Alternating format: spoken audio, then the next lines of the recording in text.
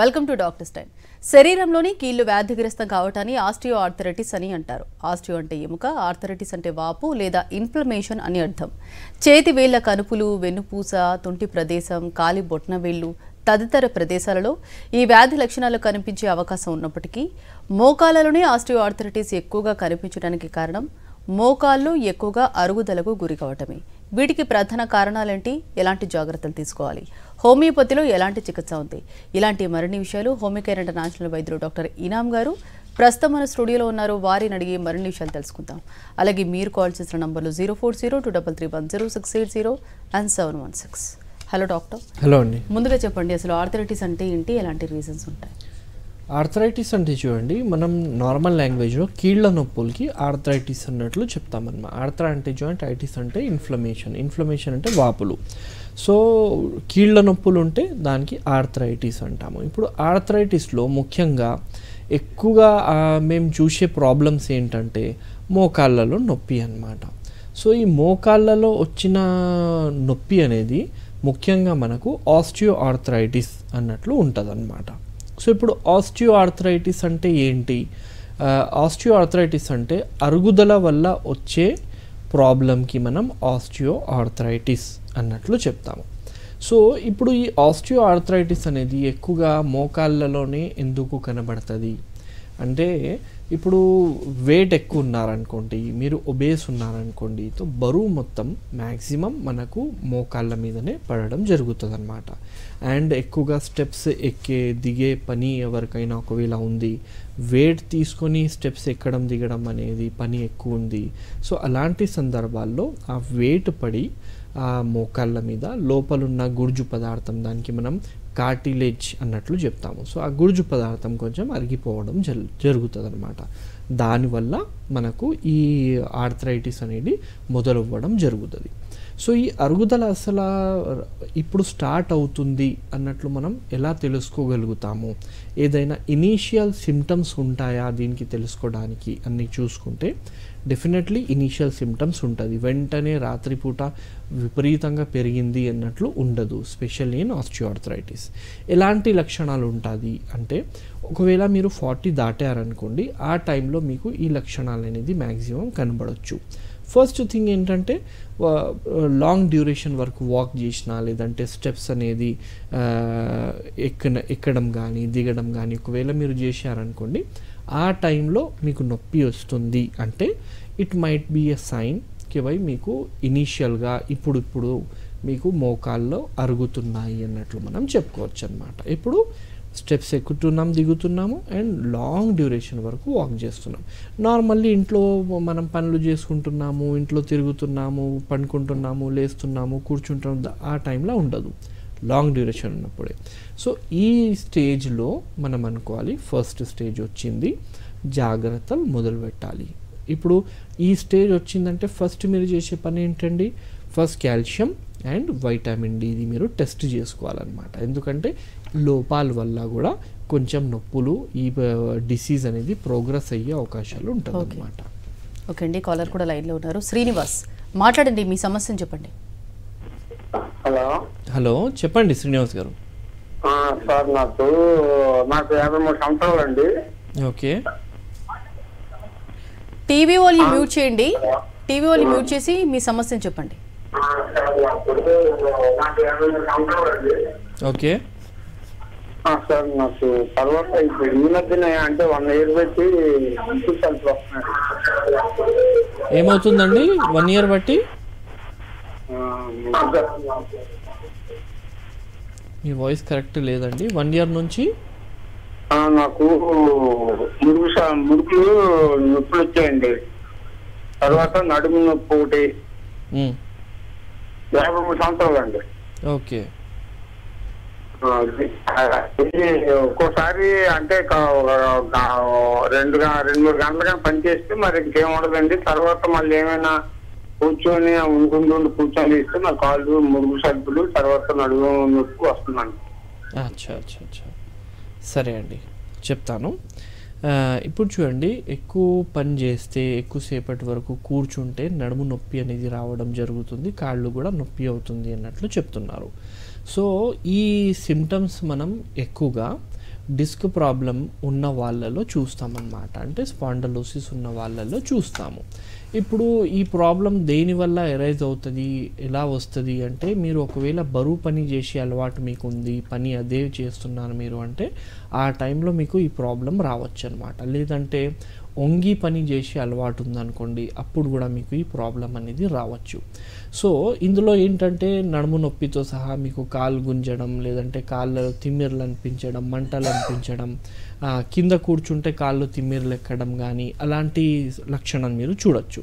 So దీనికి ఏం చెయ్యాలి అంటే, ఒకవేళ విపరీతంగా చాలా ఎక్కువ నొప్పి ఉందనుకోండి, అలాంటప్పుడు ఏంటంటే మీరు ట్రావెల్ చేస్తున్నప్పుడు, నిలబడి పని చేస్తున్నప్పుడు ఖచ్చితంగా మీరు ఒక బెల్ట్ అనేది పెట్టుకోవాలన్నమాట. లుంబార్ బెల్ట్ అంటాం దానికి. సో లుంబార్ సపోర్ట్ బెల్ట్ అనేది పెట్టుకుంటే కొంచెం బరువు అనేది మీకు నడుము మీద ఎక్కువగా పడకుండా హీల్ అవ్వడానికి ఒక చాలా ఛాన్స్ అనేది దొరకడం జరుగుతుంది అన్నమాట. అలాగే కింద కూర్చోవడం కానీ, వెయిట్ లిఫ్ట్ చేయడం కానీ, వంగి పని చేయడం కానీ ఇలాంటివి పనులు మీరు ఎక్కువగా చేయకూడదు అన్నమాట. సో ఈ జాగ్రత్తలు మీరు ఇంట్లో తీసుకోండి. దీంతో సహా మనం పండుకునే విధానం, కూర్చునే విధానాలు కూడా కొంచెం మార్పు తీసుకురావాలన్నమాట. దాంట్లో కూడా పండుకోవడం అనేది, ఒకవేళ స్ట్రేట్ పండుకుంటున్నారంటే ఒక స్మాల్ దిండు, చిన్న దిండు అనేది మనం నడుము కింద వేసుకోవడం, అదే మనం సైడ్కి పండుకుంటున్నప్పుడు ఒక చిన్న దిండు 2 మోకాళ్ళ మధ్యలో పెట్టుకోవడం, ఇలా చేయడం వల్ల ఏంటంటే నేచురల్ పొజిషన్లో స్పైన్ రావడం జరుగుతుంది. డైరెక్ట్ ఇలా లేవకూడదు అనమాట. ఫస్ట్ సైడ్కి తిరగాలి, దాని తర్వాత కాళ్ళు అనేది మంచం నుంచి కిందికి వేసి మెల్లగా చేతుల మీద బరువు వేసి మీరు లేవాలన్నమాట. సో ఈ జాగ్రత్తలు అయితే తీసుకోండి, స్టెప్స్ అనేది ఇంట్లో తీసుకోండి. ఇవన్నీ చేసినప్పుడు కూడా మీకు తక్కువ అవడం లేదంటే homeopathy the best solution for your problem.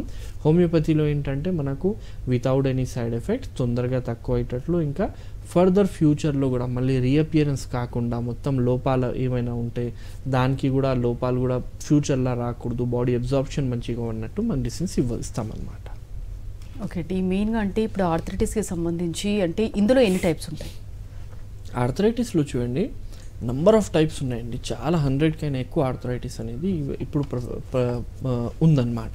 కానీ అందులో ఎక్కువగా మనం చూసేది, ఎక్కువగా వచ్చేది మనకు ఆస్టియో ఆర్థరైటిస్ ఉంటుంది, దాని తర్వాత రుమాటైడ్ ఆర్థరైటిస్ ఉంటుంది, దాని తర్వాత గౌటీ ఆర్థరైటిస్ ఉంటుంది, మళ్ళీ కొంతమందిలో సోరిక్ ఆర్థరైటిస్ కూడా మనం చూస్తూ ఉంటాం అన్నమాట. So these are the main type of arthritis. Okay అండి, నెక్స్ట్ కాలర్ కూడా లైన్లో ఉన్నారు. తుకారాం, చిత్తూరు నుంచి. మాట్లాడండి, మీ సమస్యను చెప్పండి.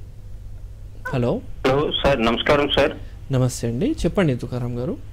సార్, ఇక్కడ ఇప్పుడు ఏమిటంటే ఒక 40 years దాటిన తర్వాత ఈ మిడియాల నొప్పులు, కాళ్ళు నైట్ టైం పడుకున్నప్పుడు కొద్దిగా గుంజడం. ఎందుకంటే నేను ఇప్పుడు సివిల్ వర్క్ చేస్తాను. ఓకే, అంటే అపార్ట్మెంట్ లో కూడా కొన్ని లిఫ్ట్ ఉంటాయి, కొన్ని లిఫ్ట్ ఉండవు. ఎక్కి దిగుతుంటాం మేము. ఎక్కి దిగిన తర్వాత నైట్ టైం వచ్చిన తర్వాత అవి కొంచెం గుంజడం కానీ, ఫింగర్స్ ఉన్నాయి కదా, ఫింగర్స్ మడుచుకోవడం అనేది ఎందుకు వస్తుంది సార్ అని తెలియడం లేదు. అచ్చా అచ్చా అచ్చా, సరే అండి చెప్తాను. యూజువల్లీ దీనికి మనం క్రాంప్స్ అంటాం అన్నమాట, మజల్ క్యాచ్ అంటాం దానికి, క్రాంప్స్. ఇదేంటంటే మనం సడన్ మూమెంట్ చేసినప్పుడు, లేదంటే నరాల బలహీనత ఉన్నప్పుడు, నరాల బలహీనత అంటే అది మనకు బ్లడ్ సర్క్యులేషన్ కరెక్ట్ లేకపోవడం వల్ల కూడా అవుతుంది, ఇంకా మీకు డిస్క్ ప్రాబ్లం సమస్య ఉన్నప్పుడు కూడా ఉంటుంది. కొంతమందికి నరాలలో వాపులు వచ్చినాయి అనుకోండి, అంటే కాళ్ళలో వాపులు కనబడతాయి, నరాలలో ఉన్న వాపులు. సో అలా ఉన్నప్పుడు కూడా ఈ మజల్ క్యాచ్ అనేది అవ్వడం జరుగుతుంది, దానికి క్రాంప్స్ అనేది చెప్తాము. స్పెషల్ ఏంటంటే పిక్క భాగంలో నొప్పి రావడం, లేదంటే కాలు సడన్లీ ఇట్లా పట్టుకోపోవడం, ఫింగర్స్ ఇలా దగ్గర అయిపోవడం అలా జరుగుతుంది అనమాట. So that is because of the deficiencies, లేదంటే any kind of problem which I have mention earlier, ఈ ప్రాబ్లమ్స్ వల్ల ఉంటుంది. సో మీరు ఏం చేయాలి ఇది రాకుండా ఉండడానికి అంటే, ఇది ఎలక్ట్రోలైట్ ఇంబ్యాలెన్స్ వల్ల కూడా రావచ్చు. కాబట్టి మీరు ఏం చేయాలి, కొంచెం వాటర్ అనేది మంచిగా తీసుకోవాలి, హైడ్రేటెడ్గా మీరు ఖచ్చితంగా ఉండాలి. అండ్ పండుకునే ముందు ఖచ్చితంగా మీరు మసాజ్ అనేది చేసుకోవాలన్నమాట, మసాజ్ చేసుకొని పండుకోవాలి.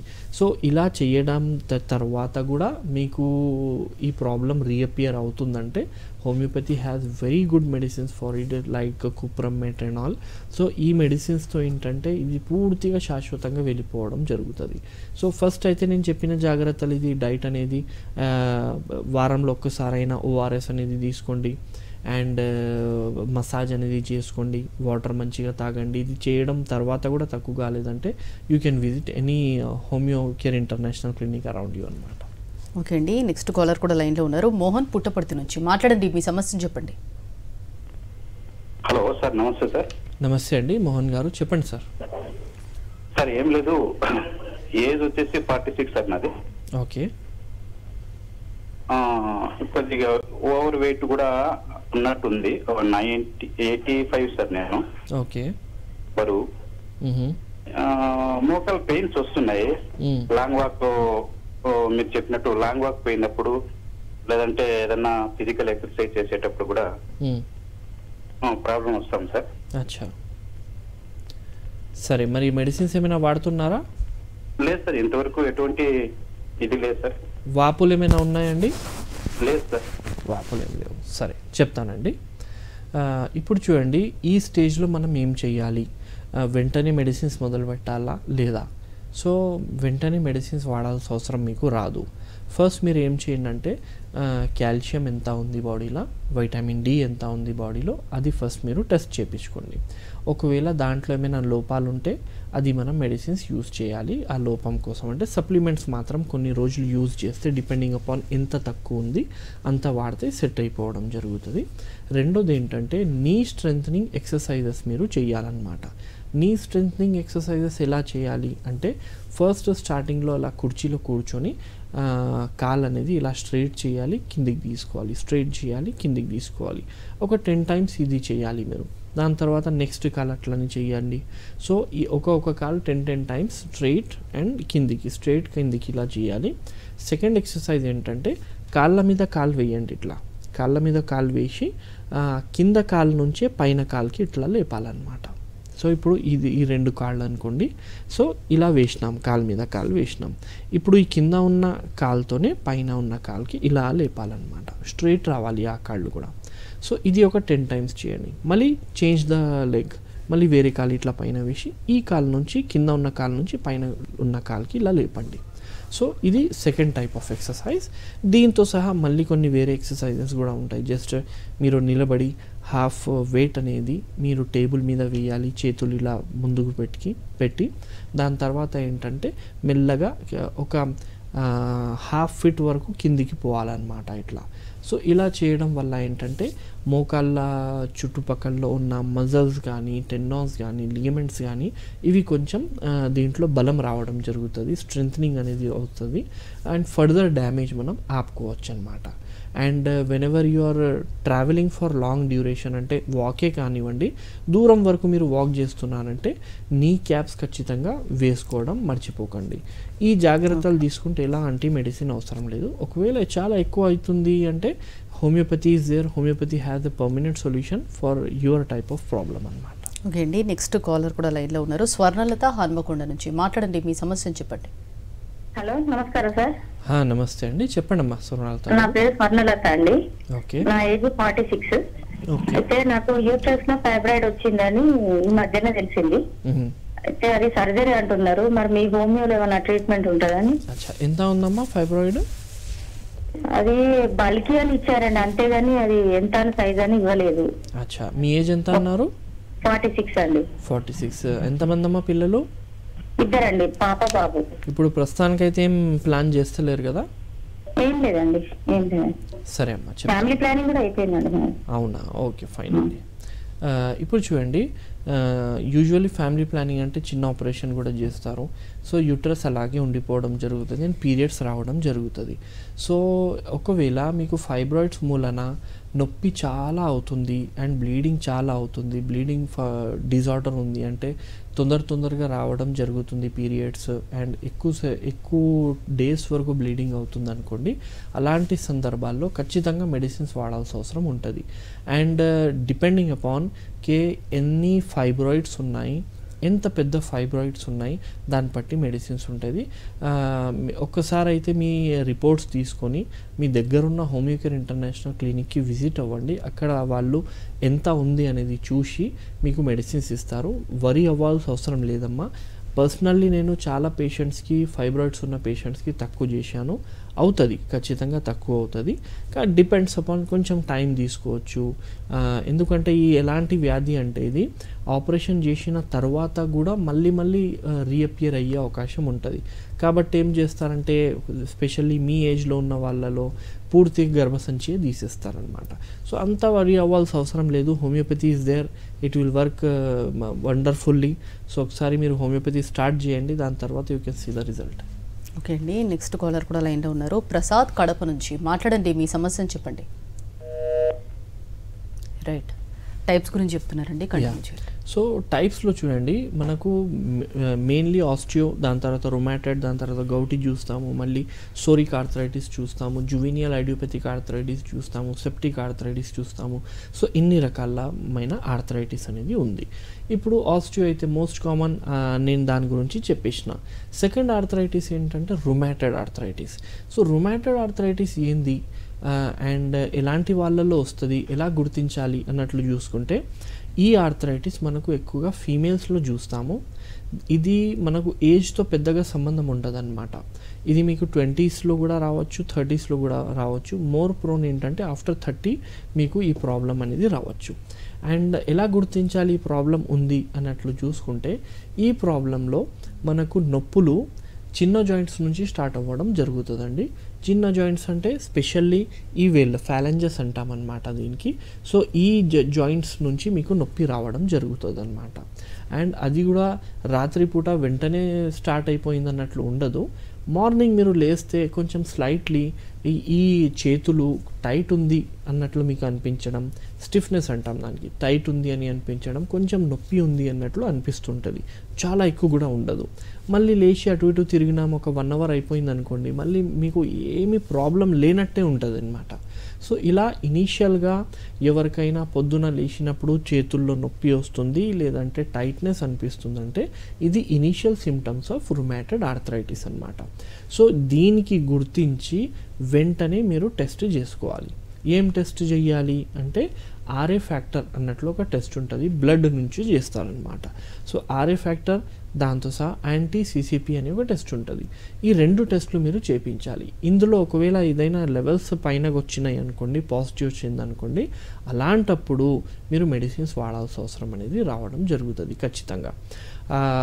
ఇప్పుడు ఈ ప్రాబ్లం ఉంది, చాలామందికి ఉంటుంది ఈ ప్రాబ్లం, అండ్ వాళ్ళు మందులు కూడా యూజ్ చేస్తూ ఉంటారు, అయినా కూడా ప్రాబ్లం కొంచెం అనేది ఉంటూనే ఉంటుంది వాళ్ళకు. సో అట్లాంటి వాళ్ళు ఏం చేయాలి?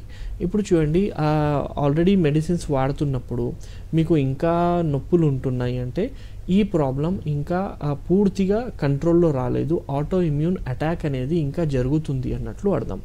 ఆటో ఇమ్యూన్ అటాక్ అంటే మన బాడీలో యాంటీబాడీస్ అనేది ఉంటుందన్నమాట. ఈ యాంటీబాడీస్ ఏం చేస్తుందంటే వైరస్ బ్యాక్టీరియాస్ నుంచి, ప్యాథోజన్స్ నుంచి మనకు కాపాడడం జరుగుతుంది. కానీ బై మిస్టేకల్లీ రుమాటైడ్ ఆర్థరైటిస్ పేషెంట్స్లలో మన యాంటీబాడీసే మన జాయింట్స్ మీద దాడి చేయడం, అటాక్ చేయడం జరుగుతుంది అన్నమాట. సో ఈ ఆటో ఇమ్యూన్ అటాక్ ఒకవేళ ఆగలేదు, అట్లనే ఉంటుంది, అండ్ మీరేంటంటే ఓన్లీ పెయిన్ కిల్లర్స్ మాత్రమే వాడుతున్నారంటే ఏమవుతుంది, వాడినంత రోజులు మీకు మంచిగా అనిపిస్తుంది. దాని తర్వాత మీరు ఆ పెయిన్ కిల్లర్స్ మానేసినారనుకోండి, వెంటనే నొప్పులు అనేటివి చాలా ఎక్కువ ఉంటుంది. మీరు ఆ పెయిన్ కిల్లర్ స్టార్ట్ చేసిన ముందు ఎలా ఉండే దానికైనా విపరీతంగా ప్రాబ్లమ్స్ ఇప్పుడు స్టార్ట్ అయిపోవడం జరుగుతుంది. సో అలా చేయకుండా ఫస్ట్ డయాగ్నోస్ చేసుకోండి, డయాగ్నోస్ తర్వాత కరెక్ట్ మెడిసిన్స్. అండ్ రుమాటైడ్ ఆర్థరైటిస్ హోమియోపతిలో చాలా మంచి మెడికేషన్స్ ఉన్నాయండి. We treat రుమాటైడ్ arthritis with genetic constitutional సిమిలిమమ్ medications అనమాట. సో దీని నుంచి పూర్తిగా తక్కువ అవడం జరుగుతుంది. ఒకవేళ మీరు లైట్ తీసుకున్నారు, ఓన్లీ చేతుల్లోనే నొప్పి ఉంది కదా, పొద్దున ఒక 10-15 మినిట్స్ ఉంది కదా అన్నట్లు మానేసినారనుకోండి, ఏమవుతుంది, మీరు ఎప్పుడు నాన్ వెజ్ తీసుకున్నా, ఎప్పుడు చలికాలం వచ్చినా మీకు విపరీతంగా నొప్పులతో సహా వాపులు కూడా రావడం జరుగుతుంది అన్నమాట. ఇప్పుడు ఈజీలీ మనం ఇలా చేతులు అనేది ఇలా పెట్టుకోగలుగుతున్నాం. రుమాటైడ్ ఆర్థరైటిస్ వాళ్ళు పూర్తిగా ఇలా చేయలేరు అనమాట, ఇంతే వాళ్ళు చేయగలుగుతారు. ఇట్లా అవ్వదు వాళ్ళ చేతులు, ఎందుకంటే స్టిఫ్నెస్ వచ్చేస్తుంది. ఈ జాయింట్స్ లోపల్లో ఉన్న గుర్జు పదార్థం ఎండిపోవడం జరుగుతుంది అనమాట. దానివల్ల మూమెంట్ ఉండదు, ఇది ఇట్లనే అయిపోవడం జరుగుతుంది. దానికి మనం Schwann neck deformity, Z deformity అన్నట్లు చెప్తూ ఉంటామన్నమాట. అండ్ ఇప్పుడు నా వ్రిస్ట్ అనేది ఈజీలీ మూవ్ అవుతుంది. సో రుమాటైడ్ ఆర్థరైటిస్ వాళ్ళలో ఈ వ్రిస్ట్ ఈజీలీ మూవ్ అవ్వదు, వాళ్ళు ఇంతే మూవ్ చేయగలుగుతారనమాట. ఇది కూడా టైట్ అయిపోవడం జరుగుతుంది. So these are the complications. ఒకవేళ మీరు వాడకపోతే మందులు కరెక్ట్గా ఇలా తయారవ్వడం జరుగుతుంది. చలో ఇక్కడ మాత్రమే ఉండదు, ఇది మళ్ళీ వేరే ఏరియాలో కూడా స్ప్రెడ్ అవ్వడం జరుగుతుంది. జస్ట్ లైక్ ఎల్బోస్, పూర్తిగా ఇది స్ట్రైట్ అనేది మీరు చేయలేకపోతారు. మళ్ళీ మోకాళ్ళలో కూడా ఇది నొప్పి అనేది రావచ్చు. అండ్ ఓన్లీ కీళ్ళ మీదనే ఈ ప్రాబ్లం వస్తుంది అన్నట్లు కూడా ఉండదు. మళ్ళీ వేరే ప్రాబ్లమ్స్ జస్ట్ లైక్ మీకు రుమాటైడ్ ఉన్నప్పుడు హార్ట్ మీద కూడా అది ప్రాబ్లం అనేది ఇవ్వచ్చు, నరాళ్ళ మీద కూడా ప్రాబ్లం ఇవ్వచ్చు. సో ఇది చాలా తీవ్రమైన డిసీజ్ అన్నమాట. ఇలాంటి తీవ్రమైన డిసీజ్కి కూడా హోమియోపతిలో పరిష్కారం ఉంది. అండ్ హోమియోపతి మెయిన్లీ ఏంటంటే మనం క్రానిక్ డిసీజెస్లోనే ఎక్కువగా మెడిసిన్స్ అనేది ఇస్తాము. So we have very good medicines for రుమాటైడ్ arthritis. So ఇదైతే 2 ఆర్థరైటిస్ డిస్కస్ చేసినాం. దీని తర్వాత ఇంకొక ఆర్థరైటిస్ ఉంటుంది, దానికి మనం గౌటీ ఆర్థరైటిస్ అన్నట్లు చెప్తూ ఉంటాం అన్నమాట. సో గౌటీ ఆర్థరైటిస్ ఏంది అంటే మన బాడీలో యూరిక్ యాసిడ్ లెవెల్స్ అనేది కొంచెం పెరిగిపోయింది అనుకోండి, అది యూజువల్లీ 7 లోపల ఉండాలి, కానీ దానికైనా ఎక్కువ అయిపోయింది అనుకోండి, అలాంటప్పుడు ఏంటంటే మెల్లగా ఆ యూరిక్ యాసిడ్ క్రిస్టల్స్ అనేటివి జమ అవ్వడం జరుగుతుంది అనమాట. అంటే స్టోర్ అయిపోవడం జరుగుతుంది. ఎక్కడ స్టోర్ అవుతుంది? మనకు ఫింగర్స్ దగ్గర ఉన్న జాయింట్స్, ఈ చేతుల ఫింగర్స్ కాదు, కాళ్ళ ఫింగర్స్, అది కూడా బొటన్ వేల్ దగ్గర అవన్నీ జమ అయిపోవడం జరుగుతుంది అనమాట. అవన్నీ అక్కడ డిపాజిట్ అయిన తర్వాత అది పొడిచినట్టు నొప్పి మీకు రావడం జరుగుతూ ఉంటుంది. రాత్రి సడన్ నొప్పులు వస్తాయి. ఈ 2 డిసీజెస్లో అలా జరగదు. మీకు గ్రాడ్యువల్గా మెల్లగా కొంచెం ఇయర్స్ టుగెదర్ కూడా పడవచ్చు వ్యాధి పెరగడానికి. ఇందులో రాత్రిపూట బాగానే వండుకుంటారు, పొద్దున లేవంగానే కాలు కూడా పెట్టలేకపోవడం అనేది జరుగుతుంది. That is gouty arthritis. Okay అండి, నెక్స్ట్ కాలర్ కూడా లైన్లో ఉన్నారు. కృష్ణారెడ్డి, మాట్లాడండి, సమస్యను చెప్పండి. అండి నాకు వరిగడ్డ బండి మీద నుంచి ట్రాక్టర్ మీద నుంచి చెరులో బండ మీద పడదండి మక్క కాలు మక్క బండి మీద నుంచి చెరులో పడ్డానండి. బండ మీద పడది తొంటి భాగం మూల ముడుసండి, నడుము పడ్డది, బండ మీద పడ్డా. పడితే అది నొప్పి 25 సంవత్సరం 30 సంవత్సరం అయింది. ఇప్పుడు కొంచెం 65 సంవత్సరాలు వచ్చిందండి. కొంచెం ఆ నొప్పి బయటపడి నొప్పి వస్తుందండి. అది కాలు, మరి దాని గురించి డాక్టర్ గారు ఇప్పుడు మాట్లాడుతుంటే చేశానండి, ఏమైనా చెప్తారేమో అని చేశానండి. సరే అండి, చెప్తాను. సో చాలా సంవత్సరాల క్రితం ఒక యాక్సిడెంట్ మూలన ఒక కాల్లో నొప్పి అనేది రావడం జరుగుతుంది అండ్ పెరుగుతూ వస్తుంది అన్నట్లు చెప్తున్నారు. సో ఇదేంటంటే అండి, మ్యాక్సిమం ఇదేముంటుంది, మీకు సయాటికా అని ఒక ప్రాబ్లం ఉంటుంది అనమాట. సయాటికా అంటే మన బాడీలో బ్రెయిన్ నుంచి ఇంపల్సెస్ తీసుకుపోయే నరాలు డిఫరెంట్ ఉంటాయి అన్నమాట. సో ఈ నరాలలో అతిపెద్ద నరం అనేది మనకు సియాటిక్ నర్వ్ అన్నమాట. అదేంటంటే మనకు మన నడుము నుంచి కాళ్ళలో పోవడం జరుగుతుంది అన్నమాట. సో ఈ నరాలు ఒకవేళ కంప్రెస్ అయిపోతే, ఒకవేళ ప్రెస్ అయిపోవడం జరిగిందనుకోండి, అలాంటప్పుడు మనకు ఒక కాలు గుంజడం అనేది మొదలవుతుంది అనమాట. అండ్ కాలు బరువు ఎక్కినట్టు కూడా అనిపిస్తుంటుంది ఇందులో. And pulling type of sensation ఉంటుంది. అండ్ సడన్ మూమెంట్ చేశారనుకోండి, సడన్ మూమెంట్ అంటే మీరు మంచిగా కూర్చొని మాట్లాడుతున్నారు, సడన్ లేచారు. సో అలా లేవడం వల్ల ఏంటంటే మీకు కాళ్ళు అనేది టైట్ అయిపోవడం, పట్టుకుపోవడం, అండ్ వేళ్ళ దగ్గర కొంచెం మండినట్టు అనిపించడం, విపరీతంగా తిమ్మిర్లు రావడం, స్పెషల్లీ నిలబడినప్పుడు కానీ లేదంటే నేల మీద కింద కూర్చున్నప్పుడు కానీ నొప్పి రావడం అనేది జరుగుతుంది. సో దీనికి మనం సియాటికా అని చెప్తూ ఉంటాం అన్నమాట. సో దీనికి కూడా మెడిసిన్స్ ఉన్నాయండి, చాలా మంచి మెడికేషన్స్ ఉంటాయి. ఫస్ట్ మీరు ఏం చేయండి అంటే ఒక ఎంఆర్ఐ తీసుకోండి, లుంబార్ ఎంఆర్ఐ. సో ఆ ఎంఆర్ఐ తీసుకొని మీ దగ్గర ఉన్న హోమియోకేర్ ఇంటర్నేషనల్ క్లినిక్కి మీరు విజిట్ అవ్వండి. అక్కడ రిపోర్ట్స్ చూస్తారు, మీకు ఫిజికల్లీ ఎగ్జామిన్ చేస్తారు, ఫిజికల్ సైన్స్ చూసి ఏం ప్రాబ్లం ఉంటుంది, ఎంత టైం పడుతుంది, అండ్ ఏం ఎక్సర్సైజెస్ చేయాలి, ఏ మెడిసిన్స్ ఇవ్వాలి అన్నట్లు వాళ్ళు ఇస్తారు. సో నథింగ్ టు వరీ, భయపడాల్సిన అవసరం లేదు. ఎంత పాత వ్యాధి ఉన్నా హోమియోపతిలో మీకు ఖచ్చితంగా సొల్యూషన్ అనేది దొరుకుతుంది అన్నమాట. ఓకే అండి, ఇవన్నీ రాకుండా ఉండాలంటే లైఫ్ స్టైల్ మోడిఫికేషన్ ఏ విధంగా చేసుకోవాలంటారు? మెయిన్లీ లైఫ్ స్టైల్ మోడిఫికేషన్స్ ఏంటంటే అండి, మన డైట్ అనేది కరెక్ట్ ఉండాలి. ఫస్ట్ థింగ్ డైట్ అంటే బ్యాలెన్స్డ్ డైట్ తినాలి. అన్ని fruits, vegetables, non veg everything should be balanced. And ఎక్కువగా జంక్ ఫుడ్స్ కానీ అలాంటివి యూస్ చేయకూడదు. వాకింగ్ చేస్తాం, యూ షుడ్ బి మొబైల్, అది చాలా ఇంపార్టెంట్ అనమాట. మనం ఒకటే చోట కూర్చుంటున్నాము, ఎక్కువ మొబైల్ అనేది లేదు అంటే అలాంటప్పుడు ఏమవుతుందంటే ఈ జాయింట్స్ కూడా టైట్ అయిపోతుంది, మెడ కానివ్వండి, నడుము కానివ్వండి. కాబట్టి వాకింగ్ చేస్తూ ఉండాలి, కరెక్ట్ పొజిషన్స్లో కూర్చోవాలి, కరెక్ట్ పొజిషన్స్లో పండుకోవాలి. అండ్ ఓవర్ ఎగ్జర్షన్ అనేది జాయింట్స్ మీద ఇవ్వకూడదు. డైట్ మంచిగా తీసుకోవాలి. మోర్ దెన్ ఎనఫ్ అనమాట. ఓకే అండి, ఆర్థరైటిస్ గురించి అందులో ఉన్న టైప్స్ గురించి చాలా డీటెయిల్గా ఎక్స్ప్లెయిన్ చేశారండి. Thank you. Thank you very much.